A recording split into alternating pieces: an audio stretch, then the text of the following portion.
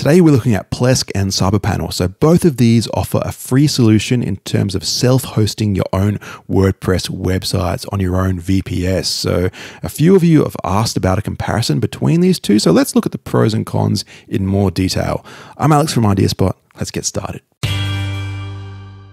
Okay, let's look at the ease of setup between Plesk and CyberPanel. So I've done complete setup tutorials for Plesk and CyberPanel. I'm not going to do that in this video, so you can check out Plesk. I've set that up on Vultr and I've set that up on Digital Ocean. I'll link those in the description. Same with CyberPanel. I've set that up on Vultr.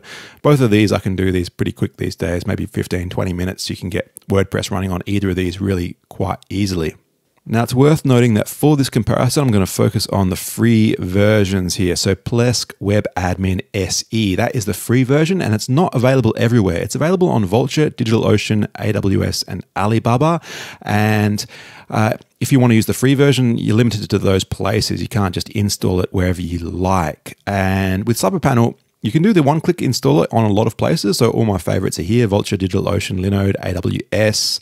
And you can actually use the install script on any server you want. So from the command line, you can install CyberPanel anywhere. You can't do that with the free version of Plesk. You are limited to a few places, but the good thing is Vultr and Digital Ocean are probably my favorites anyway, so it doesn't really matter that much. But it is important to realize that the free version of Plesk is limited to a few places, and CyberPanel, it's not limited. If you want to use that command line installer, you can install that on basically any server you want. Now, in terms of the ease of setup, I noticed that Plesk is slightly easier because it's all web-based. So everything's done through the browser. It's all graphic-based. So for beginners who have never used a Linux command prompt, you do need to go into the command line when you install CyberPanel. Even using the one-click installer, you need to go in just to get the password, get the admin password from the command line. It's not very hard, but if you've never used the command line at all, it is a little bit of a jump in terms of technicality. So if you want the easiest possible experience, I think Plesk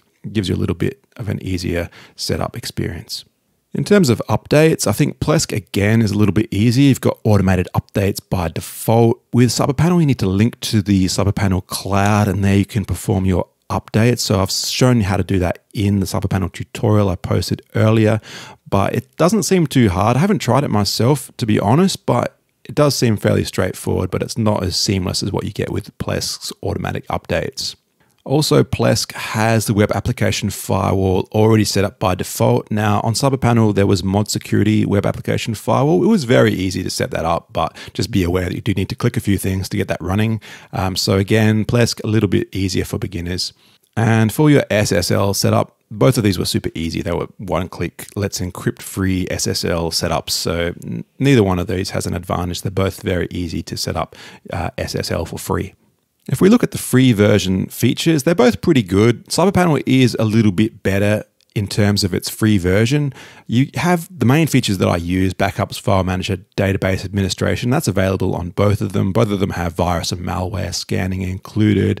There is a 3-domain limit on the free version of Plesk. That's probably the main restriction on the free version. There's no such restriction on CyberPanel. There's an unlimited number of domains you can host on your CyberPanel.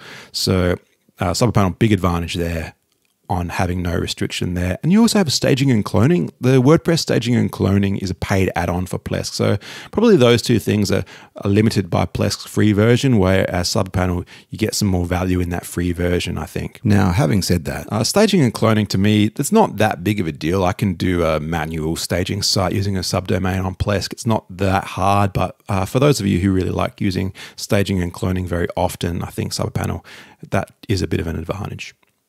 In terms of performance, using Vultr high frequency, I've got CyberPanel running here on Cadence theme, and I've got the same thing running on Plesk as well over here. So exactly the same website, one on Plesk, one on CyberPanel, same server setup exactly. So I'm going to just run it through Google PageSpeed, GTmetrix, and some load testing, and I'll show you they're very, very similar. Basically, you'll get very, very good performance from Plesk and CyberPanel. In this case, we've got nearly perfect scores on Google PageSpeed Insights mobile tests. So the numbers are almost identical as well. Within a tenth of a second, they're basically the same numbers. So excellent performance from both of these. You can't really make a big difference either way. So I really like both of these in terms of their actual speed and performance. Now, using loader.io, you can put these websites under some load so we can stress test the caching. So 1,000 clients per second using loader.io. Now we see that the result is basically identical. We're getting a average response time of 9 or 10 milliseconds. So you can see here Plesk is hovering around 9 or 10 milliseconds. Same with CyberPanel is hovering around 9 or 10 milliseconds. So practically the same performance under load. Now, 1,000 clients per second. Most of us are never going to get that many clients per second. So you really don't have to worry about the caching performance here. They're going to perform very, very, very similarly. And if you do start hitting this sort of load, you're probably going to have the sort of budget that is much more than the $5 or $6 plans that we're reviewing on a lot of our videos on this channel anyway. So I wouldn't really worry about performance either way. They both perform very, very well. While we're talking about caching, this is probably a significant point of difference between Plesk and CyberPanel because Plesk uses Nginx caching, CyberPanel uses Lightspeed caching. Now, Nginx is probably the industry standard for caching. Most top websites on the web are using Nginx caching. 58% of the top 10,000 websites use Nginx. Only 2% of the top 10K sites are using Lightspeed caching. Now, Lightspeed is a bit newer, so it hasn't established itself as much as Nginx. About 10 times more websites are using Nginx at the moment. So definitely there'll be more developer, more industry support behind Nginx, but Lightspeed caching, as we saw, the performance is there, so it's very good as well. It's just that this is much more commonly used. You'll also notice that when we set these up, that Plesk doesn't need any additional plugins. The Nginx caching is enabled through the panel itself, but CyberPanel uses that Lightspeed caching WordPress plugin to get the caching effect. So if you're one of those people who likes to minimize the number of plugins, I think Plesk is nice because it doesn't involve a plugin at that point. You can add optimization plugins like Auto Optimize or WP Fastest Cache or Rocket, all those kind of things you can add for extra optimizations, but it doesn't actually need one out of the box if you've got a well-optimized WordPress site like we saw with that Cadence example where it runs very well without any additional plugin. And as we saw, we got excellent WordPress performance on both of these. So outstanding. We saw like nearly perfect mobile web scores with either of them on Google PageSpeed Insight. So I'm happy with the performance either way. One thing to note is Plesk is backed by a huge corporation. So it really has a lot of industry backing behind it. The same corporation, Oakley Capital, also owns cPanel, which was basically the industry standard in panels for a long time in terms of web hosting. Now, I think it looks like they're positioning Plesk to take over that sort of market share from cPanel. CyberPanel is much more of a smaller tech startup type company, so it's not going to have the same sort of developer support that you'll see with Plesk. So there are some question marks around the stability and security in comparison with Plesk. So we'll look at that in a second as well. Because it's a newer panel, CyberPanel, someone asked in our WordPress hosting forum on Facebook, do you think CyberPanel is production ready? So there were a few people who don't really think it's production ready. So 11 people on this forum don't really trust CyberPanel yet.